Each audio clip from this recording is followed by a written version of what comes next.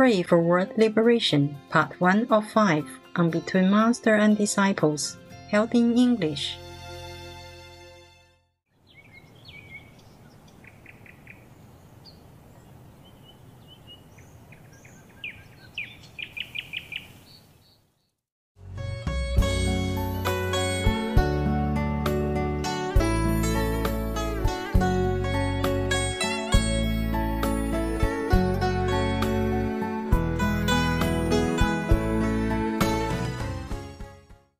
How are you? I'm good, thank you, Master. How is Master? Happy Lunar New Year, huh? Oh, thank you very much, Master. Happy Lunar New Year to you too. To you and everyone. Thank you, Master. Hopefully the people on this planet will be more protected and continue to survive. Yes. Everything's going smoothly over there. The project is going okay. Yes, Master. Everything's good. Thanks to God. Thanks, God, for things going smoothly. Yeah, it's good. Thank you too, Master. How are you, Master? Yeah, I'm okay. It's not much of the new year for me being alone. All right. But it is quite cool. I don't have time to think too much about anything. Just very busy. That's it. Right. Yes. Very busy. Oh. I will send you a photograph I just made. I am in selfie. And then you can show it to your brothers and sisters. Okay. So that they will know how I am. Anyway, the brother, he's doing well, huh? The brother who helps. He should be. Yes. He owes me something from the past. Yeah. Oh, he doesn't remember, but he be willing to do things to make up for it. Okay. Not that I wanted anything from him. Yes. Anything that's more uplifting? Yes, we have a couple of things. Master, could you please tell us more about your dog, people? My what? Master's dog, people. Could you please tell us more about your dog, people? Oh, they are just lovely people. They are just lovely beings and very loyal, very protective, very respectful in any way. I just do wish that a lot of humans would learn from dog people to be good, to be more in tune with heaven's will. They are truly, maybe other dog people are different. My dogs, they are very in tune with heaven's blessing, power, and they are very protective. They do whatever they can and are very, very obedient. I can't say obedient, just very cooperative, very respectful. For example, if I say, okay, that's it now, petting time's over. I must go continue my work, for example, like that. Then they would just lie down, absolutely quiet, that you could drop a pin and hear it. Wow. Yeah. Or they go to their beds, and they know immediately. If I say go to bed, they know it's their bedtime.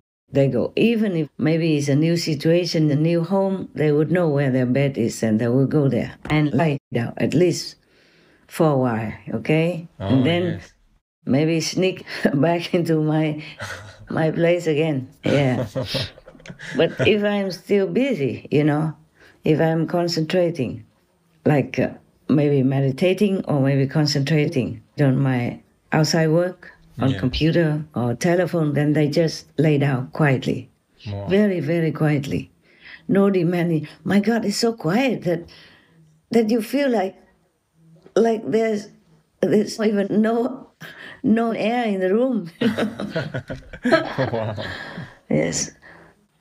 They sometimes wake up also very late in the night or very early in the morning to come down in a troop or alone to tell me that I should not work anymore. It's too late now because some group of demons may be passing by very near and will disturb my peace. For example, like that. Sometimes I don't notice. Then the risk being scolded by peeing or pooing even in some room or in front of me, so that I will have to notice and listen to what they want to say. It's not pleasant, of course, but what can they do if I'm too busy and not listening to their grand advice, like don't work too late? Oh, I forgot. There's so many things. I cannot say anything. Oh. Like a long time ago, another group of dog people. There was a dog named Happy. Yes. One time I didn't see her for a long time. Not long, just like 1 or 2 hours. I went shopping. I was alone and taking care of 5 dog people. And it was a new place. And I always had to move.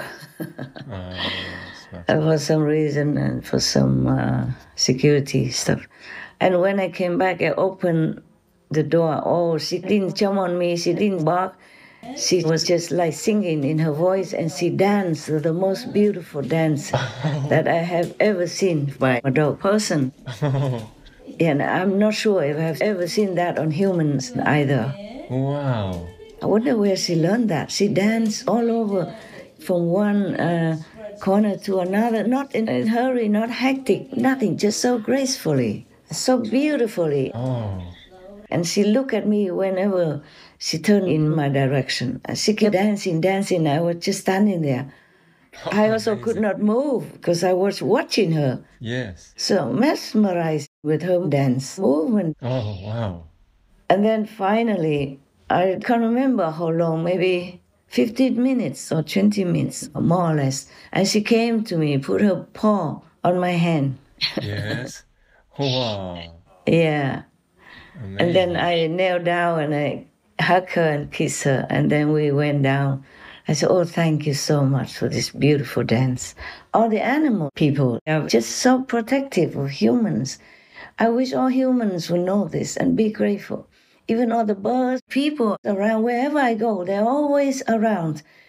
And sometimes I work until very late at night, 3, 4 o'clock in the morning, and the whole sky is dark because I live where there's no lights around, and I don't keep the light on to save electricity and whatever I can, you know? Wow. And I open the door to walk out into maybe a yard or something just to have some fresh air, Yes. a little exercise. And they all somehow woke up. Oh. And they were telling me things or singing things. I was so astounded. I said, you cannot be singing at this time. And then I listened, and then they always gave me some encouragement or some advice or some comforting words or some loving messages. So touching all the time. And even if they're far away from my place, Yes. like, you know, they're hiding in some forest edge far away, they still would sing, talk, and tell me things. Oh. And I can hear it faintly. Wow. Sometimes I have to use the inner ears to hear because it's too far. Okay. Yeah. And I'm always grateful to all beings around me, wherever I go. Yes, Master. Wherever I go, they are such wonderful beings, and they're so loving, so kind. They're always very protective of humans, even if I have not seen them. And that's why most dog people don't like you to touch their heads, because that is where they're connected with heaven. Oh. Heaven power. My dog people don't like it. Oh. Well, I do it only to touch their third eye and remind them that they're from the divine. Wow. And they should not forget God all the time. Every time I can, I do that.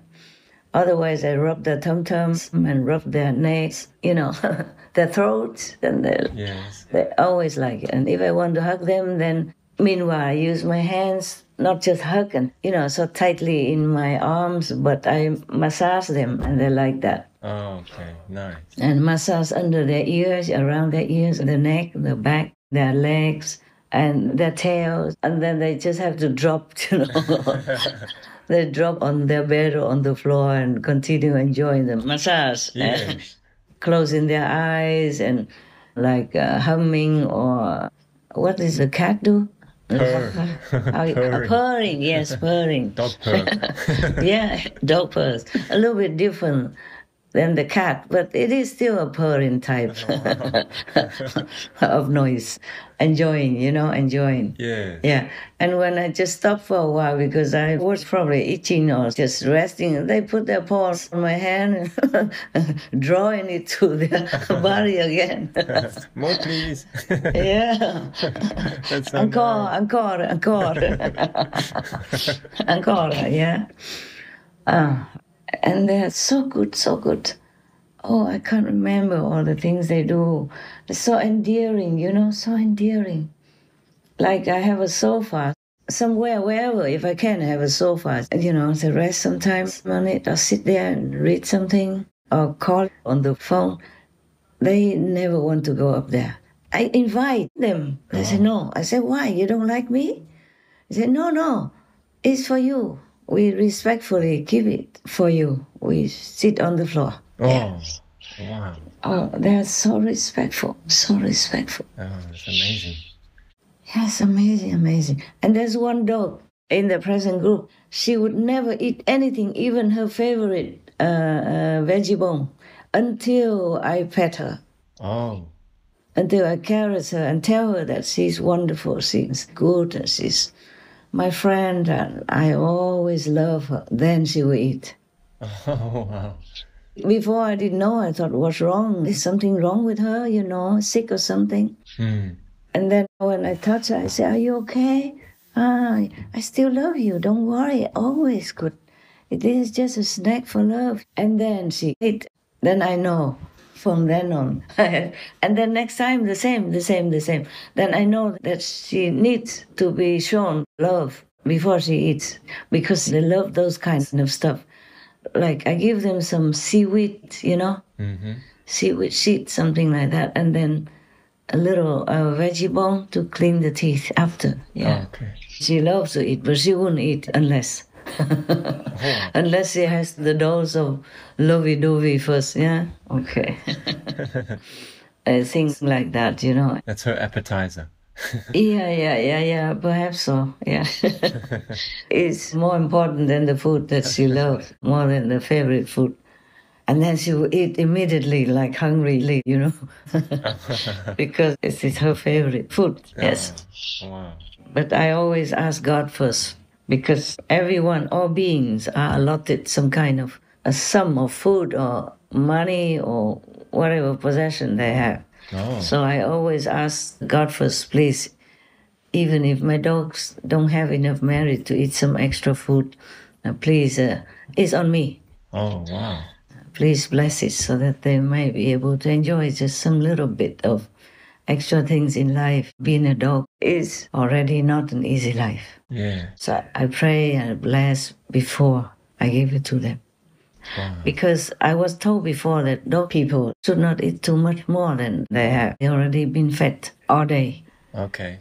Special food and design menu and all that already. But whenever they came to see me, I would like to give them a little bit extra of something, their favorite. Yes. But I always have to pray first and ask the food to be blessed in case.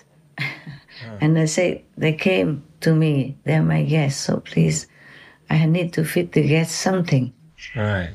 And it's on me, whatever karma. If I remember something else, I will tell you later. Okay. And they're very endearing. Like before they go out for a walk with the assistant, they always come first to me to say so long, making some fuss, like kissing my toes or prostrating or jumping or just very endearing. And one of the dog people, the smallest one, keep running back and forth between the assistant and myself. She couldn't make up her mind to stay or to go. She wanted to stay, but she had to go to do her business. So she was just feeling very like struggling. So finally I had to say, go, please. And then she left like immediately. She leaves immediately. Many of them are like that. Most of them, they're very, very reluctant to go out, leaving me alone. But they have to.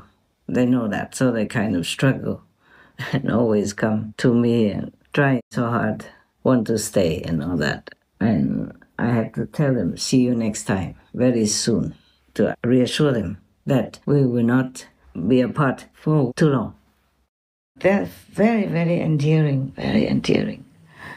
Oh, and whatever they ask me to do, I say, okay, I will do that, but give me some time, okay? Then they would, kiss my face. Meaning they know, it's okay. Take your time. Okay. Oh. Yes. And they always tell me if somebody's not good for me. But I say I don't have enough people. Okay, good or not, I have to use. Because I have no choice. I have to always move around, and wherever I go, I need to use whomever I can. Not using, but asking for help. Yes. And I always give them some extra little reward or some love or whatever I can, like snacks or whatever. Yes, Master. And I pay for whatever service that is done and necessary. I pay like outside people. Yes. Dogs, yeah. Yeah. They're so enduring.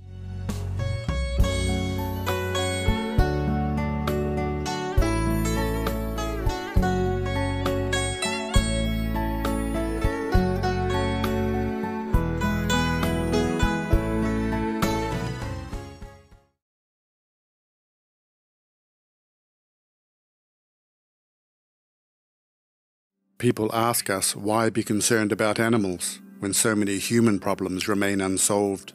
Because we can. Because each year, each of us has the awesome power to spare 100 sentient beings just by choosing a diet that also happens to be better for our personal health and for the health of our planet. We don't have that kind of power to save human victims of oppression. Dr. Alex Hershaft, PhD, vegan.